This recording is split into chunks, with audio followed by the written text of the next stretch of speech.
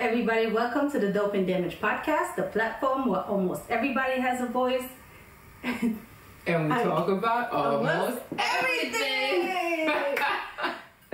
I'm Nes. And I'm Henny, aka Henny. What's up, everybody? How are you? Wow, we did it. We finally did it. Like, guys, this took us like 5 times now.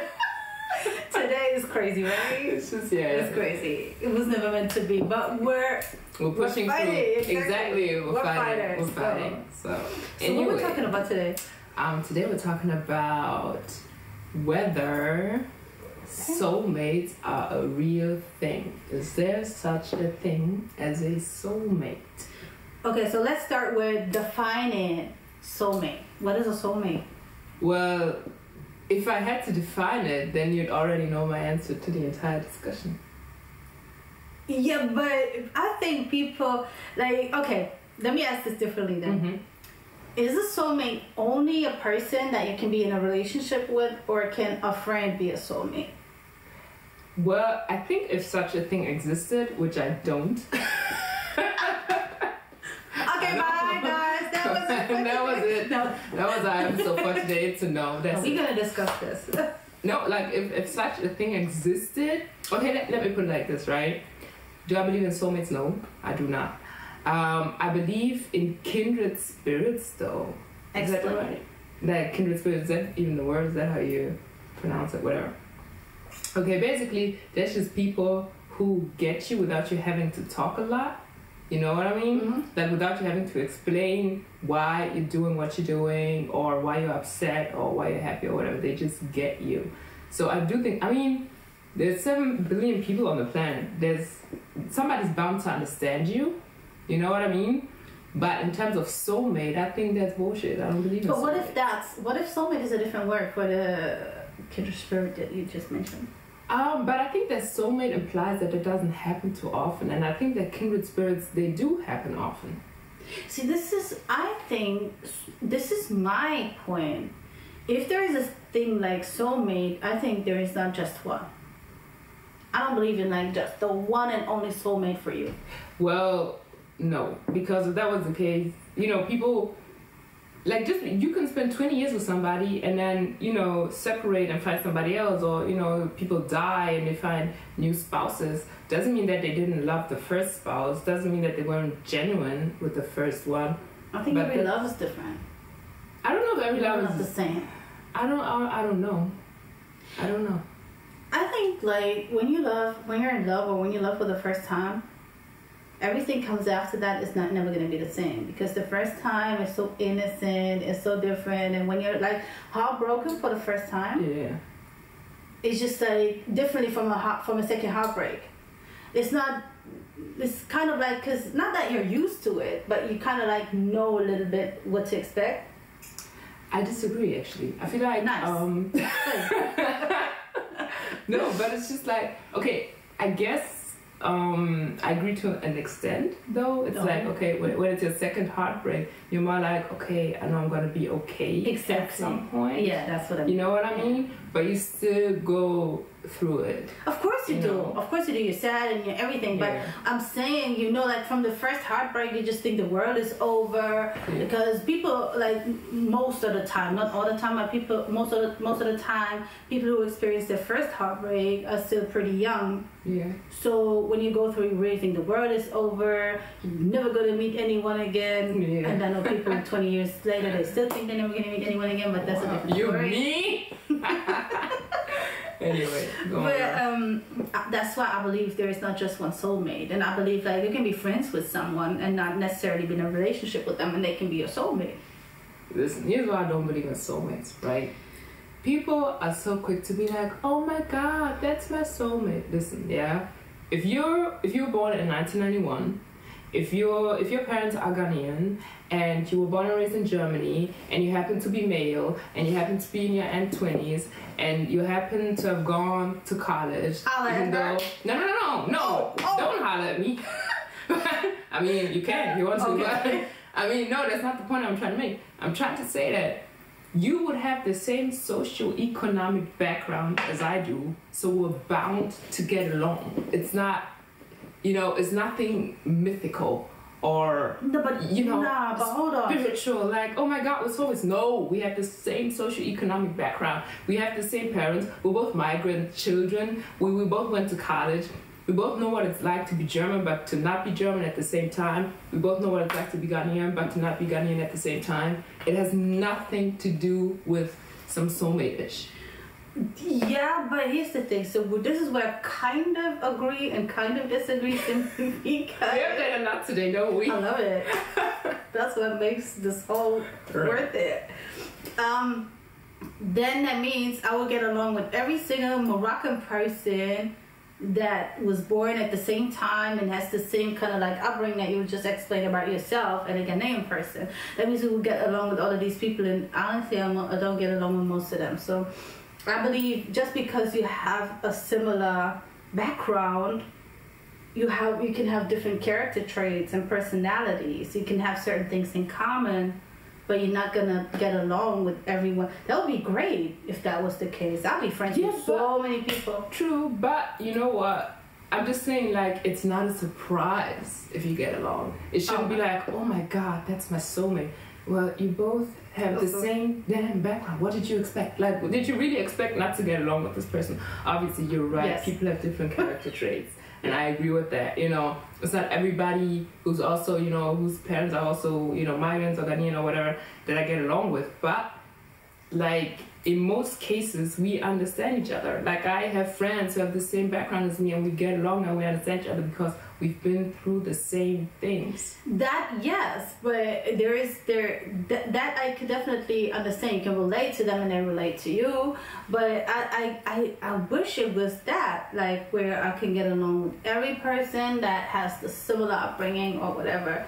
But the thing is, so what if somebody is actually a romantic person, and that's why they say people are their soulmate? Oh God, I want to. You know what I think actually? No, you know what I think? I think that when you find the one, okay, like the one person that you want to spend the rest of your life with, it's gonna feel that way. You're gonna think, oh my God, that's my soulmate. But just because you think that doesn't make it true.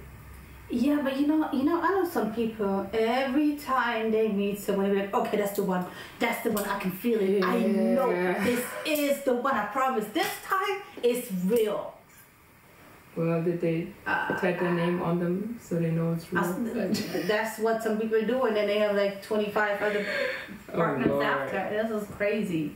Yeah, but I mean, it's just, okay, let me put it this way. Yeah, let me ask you something.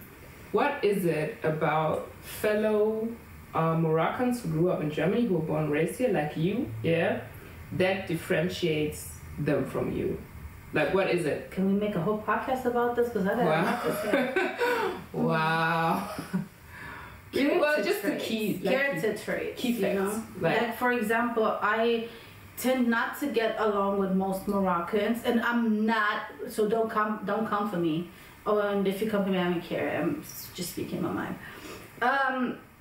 Most Moroccan, not everyone, I feel like they're very envious and jealous of people. They're not well-wishing people. They are very driven by hate. Like, if you have something good for you going on, they kind of like be hating on you on the low, because in your face they be smiling, they want to be your friend because they want part of the cake, you know. Piece of the cake. But isn't that everybody though, in a sense? Yeah, but that can be, but I still don't like it. I feel like, and especially in especially Morocco, there's a lot of people who claim to be so religious, and then they do everything that I just said, which is so not religious, you know, to be jealous on people, to hate on people for whatever they have, to never wish well on anyone, you know, just because you don't have it. This is for me not religious, but you claim to be so, you know, in tune with your God and everything. But girl, like, listen, yeah, the stories I could tell you that happen in some of these African churches. Like, I heard. You know, I'm just saying, like, I feel like you have that everywhere, but to me, that's, I don't. But I don't like these kind of people. I don't want no sneaky people around me. I'm not gonna be friends with you just because you're from the similar upbringing, from the same country. Just because we can crack a joke or two. Just because we like the same things. I'm not gonna be your friend if you're gonna talk behind my back. If you're gonna do everything to like keep me down. If you're gonna get in my way, you know, like me trying to actually get somewhere. No, I don't need you.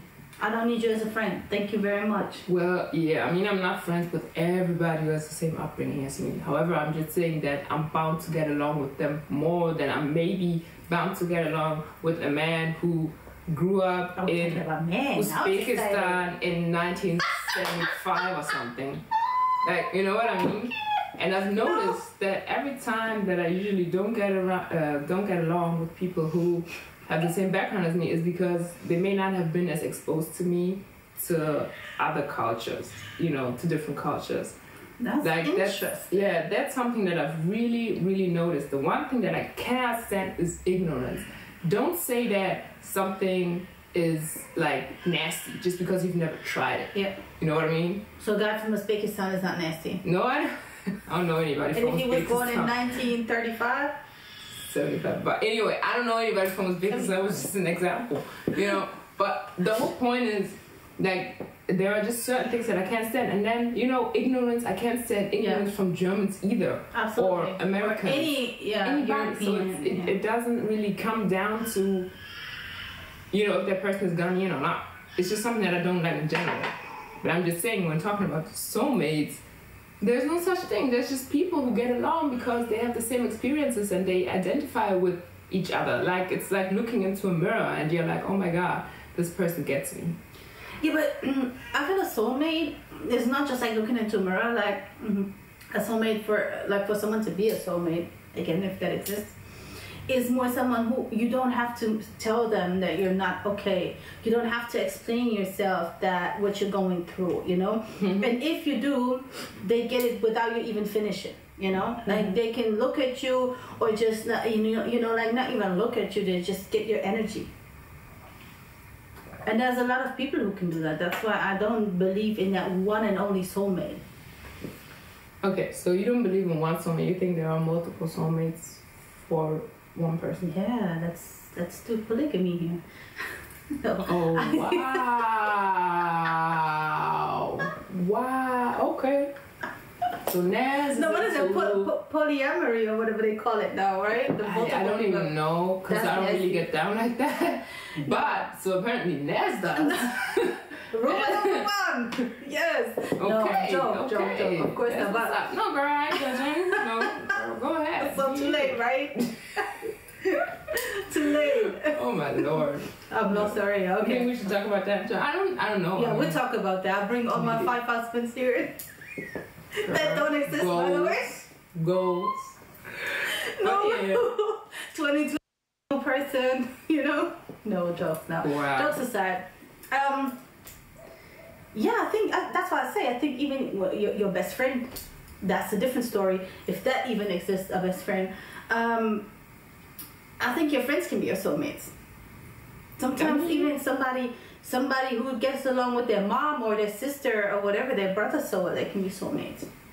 Yeah, I guess in a sense you're right. Like I understand what you're saying, but it's like this whole concept of soulmate. I also think it has people a little jacked up because everybody thinks that a lot of people, especially women, think that they need to sit around and wait for their soulmate to come knocking on their door. So you'll be waiting forever. You're the one who's saying that soulmates exist. No, okay, yeah, you see what we're doing? Because I'm speaking generally. You're talking about a relationship. When it's about a relationship, like me looking for a soulmate to be with, that doesn't exist for me. That I agree with you 100%. Okay. But I'm just like generally speaking, like you can have a very close friendship with someone, and that person can be your soulmate. That doesn't mean that you have to be with them. Yeah. I prefer that more than this whole, because that's what I said, it's just a romantic thought, this whole soulmate thing, same way like everybody's watching too much Hollywood movies, you know, these chick flicks and love stories and whatnot, and it's just for me, yeah, you believe that, you wait, nothing's gonna happen. Okay, so do you have a soulmate? No. Actually, I do. You do? Yeah.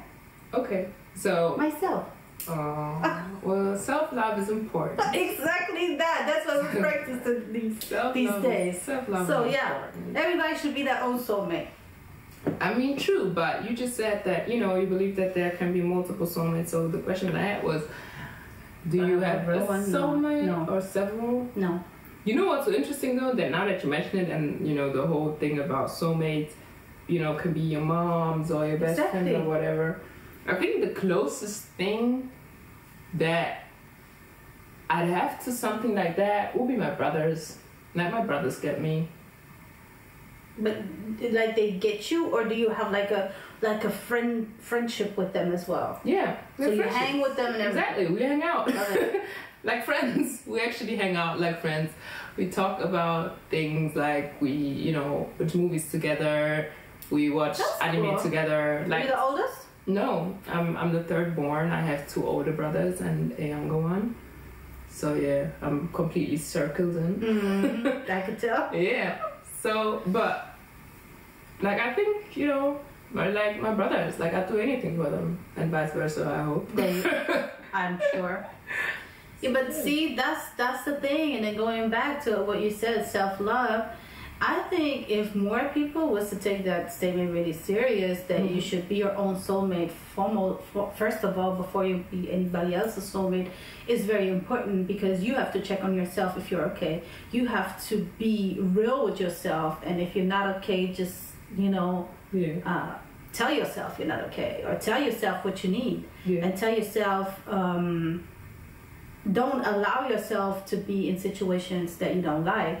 And this is what a soulmate is there for, you know, to also kind of like protect you. And I feel like if you're your own soulmate, you have to start with yourself. That's true. And I wholeheartedly agree. And I think that that's something people don't really do enough.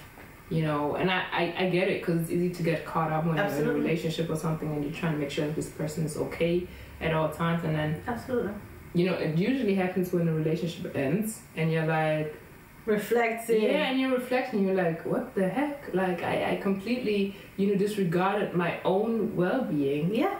Just trying to make sure that this other person is okay. Yeah. So I think it's a learning process. You know, at the end of the day, it's a learning process. But people do that again and again and again. Like, let's say you did that in your last relationship, and you reflect on the relationship and think back and realize so many things went wrong because I did something wrong, and not actually the other person. I allowed the other person to go this far, you know? Yeah. This is where people do it again in the second relationship, third relationship, and that's why, because they don't feel to reflect on themselves from time to time. You don't reflect only at the end of a relationship. You have to reflect regularly. Yeah. You know, it's nothing wrong with sitting down and think, like, really like reflecting on the day. How was my day? What did I do? Because I always say, like, today I'm working on being a better person than I was yesterday, and this is very important. Yeah, I agree. But you know, to be fair, when you realize that you made a mistake in a past relationship, right? And you're in a new, like, there's no other way to learn than when you're already in that new relationship, I think. You know what I mean? Like, you don't learn how to drive a car by sitting at home. No, you don't. But that's what I mean. Like, you think about everything, and you say you understand and you comprehend and everything. Then you get into your new relationship, and then you throw everything overboard. You know, like, you forget about everything that you promised yourself or told yourself or learned from your prior relationship and prior situation, and now you're doing the same damn thing again. But I think that's what happens when people are desperate. I think that's what happens when people just choose to ignore red flags. You know what I mean? That's it. I think somebody who's not at odds with themselves, like, they're not pressed to be back in a relationship and ignore everything that's actually wrong with the situation. So, you know, I think that applies for people who are quite desperate. It's one of the topics that I wanted to talk about as well on a podcast is boundaries. You know? Yeah. Because boundaries is very important. A lot of people don't have boundaries, and some people have too many. That's true. That's actually true. But then again, how do you? Okay, maybe we should do that. Yeah. Maybe we should do that before we get into another topic. Yeah. So yeah. So the soulmate situation, but so is there anything that could change your mind? If I met one, if I met a soulmate, if I met somebody, if I met a guy and then he was really like getting you way more than, let's say, anyone ever did. He was getting me what? Like he gets you way better. Oh, like he gets you way better? Yeah. Yeah, in that case, maybe then I'd be like, oh my god, that's my soulmate. But then again, I'd be like, I probably only feel that way. And it's not real. But you never know. Maybe, No. you know when you say things like that, Absolutely. the universe, fate, God, whatever you want to call it, has a way of humbling you, actually. That's what I was thinking. To be honest, I was going to ask you, do you believe in karma? Because when you said the guy from Uzbekistan, and I'm not really exposed, like, oh my God, hopefully this karma is not going to come around this way. Like, the next week you're going to, my new boyfriend, he's from Uzbekistan. He was born in 1975. I found his soulmate, Yeah. I found his soulmate. Oh my gosh. I mean, I don't know what the future holds, but as of right now, I don't believe in soulmates. I mean, obviously, somebody could come change my mind, but I don't really see that happening. So, Henny, what you're saying, there's no soulmates?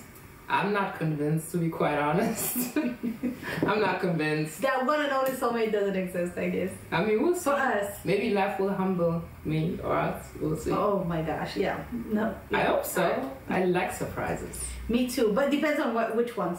No, I shouldn't say it. I don't like surprises. Keep your surprises. I love want them. surprises. Universe, keep your surprises.